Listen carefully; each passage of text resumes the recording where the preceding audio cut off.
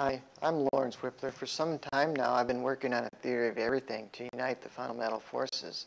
This theory of everything is based on the magnetic monopole.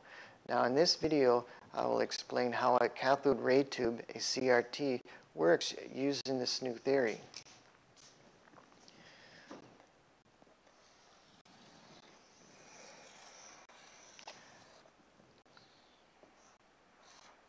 Now, a cathode ray tube is what your older television sets used to, for your picture.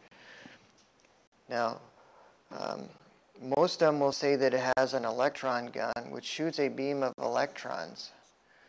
But using my theory, there are no electrons, only monopoles, because the electricity is created by separating these monopoles.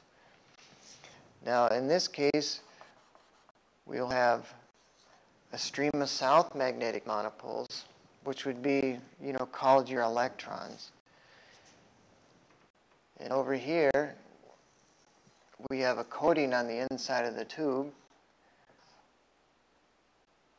which would be your anode. And of course, this here is your cathode. That's why they call it a cathode ray tube. And over here, we have your north monopoles, otherwise known as positive electricity. Okay, now we all know that north and south attract each other, so does positive and negative. They're actually the same thing. Okay. Now what you have here, to deflect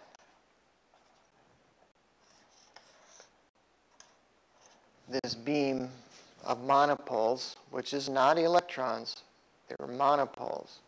Okay, you can call them electrons if you like. Now, here you have negative or south monopoles. Let's put south there. Now, if you want to deflect this beam down, you're going to attract this stream of monopoles by using its opposite, a north magnetic pole. Now, it'll bring this beam down because north and south attract each other.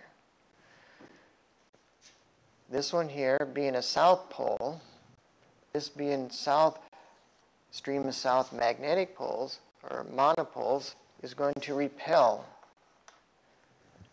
also pushing it down. Now if you switch the two around, of course it's going to do the opposite. Now what attracts this south monopole to here is this coating that you have on here. It acts just like a capacitor. So you're actually going to have a large amount